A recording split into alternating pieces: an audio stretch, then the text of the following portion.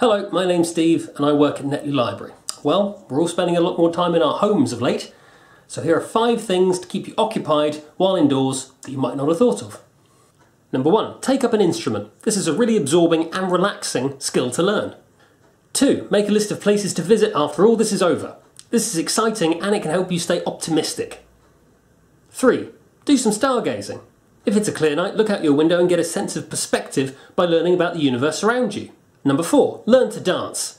Moving to music makes us feel good, so if you don't want to learn a specific dance, then just dance. It's your home. 5, brush up on your art skills. There are a few things more therapeutic than drawing or painting. Hampshire Libraries has books to help you with all of the activities I suggested today, so why not browse our online catalogue and reserve some now? See you next time.